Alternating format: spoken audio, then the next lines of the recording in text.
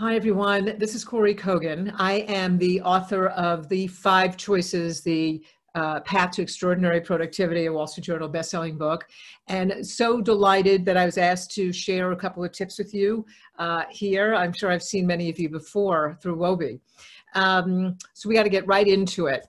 You know, it's so interesting to think about productivity and talk to people around the world around what they're doing and what they're thinking, etc. And as I always say, we are knowledge workers paid to think, innovate, create, execute. And surely none of this is about, oh, how do I manage my time, as our world has been turned upside down. But it all boils down to a couple of key problems that will drive productivity in this day and age and through this crisis as well.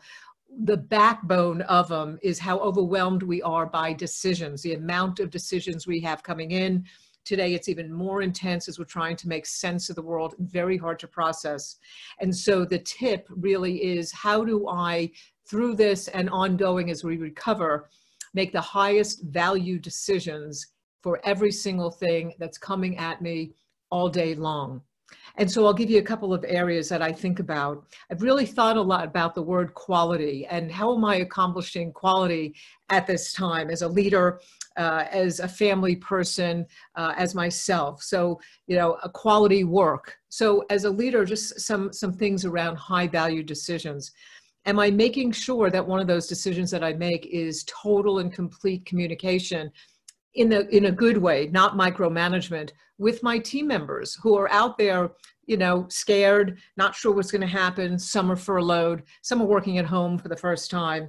And am I making sure that I'm scheduling one-on-ones with them, doing a really good job with those one-on-ones, a real combination of empathy and curiosity, really wanting to learn about them, really listening and caring about what's going on. You need time for that, and you need the headspace to go, you know what, that is a decision that I need to make. And when we talk about quality family, a lot of us are at home with our families more than we ever have before, and some of our are not. And some are being dealt with as we're working through this virus and stuff like that. But are we, unless we're forced to spend time with them or think about them, unfortunately, if something is wrong, how about those that are right? My kids, my spouse, my partner, whoever, are we making quality time, scheduling quality time for them as well? And being careful that we're not spending so much time with the family and being home that we're not putting enough attention on our work, and also not putting so much attention on our work that we can't take care of our family. So all a very intentional decision-making process where you have to ask yourself, am I making the highest value decision? The last, self.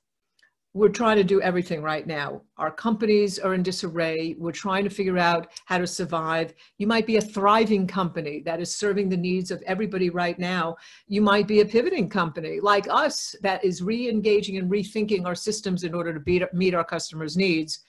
And you might be a devastated company as well. All 3 of those areas require us working a lot and giving a lot of time and energy. And so are you taking care of yourself?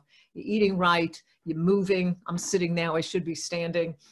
Stress relief, and are we connecting with others, both at home and outside? Really an important thing, like I said before, around connection. So with that, I hope that was helpful. A couple of tips: make the highest value decision, ask yourself that all the time, and make sure you are executing with quality as a leader, as a family person, and you're taking care of yourself. Good, best of luck to you. Stay healthy and well.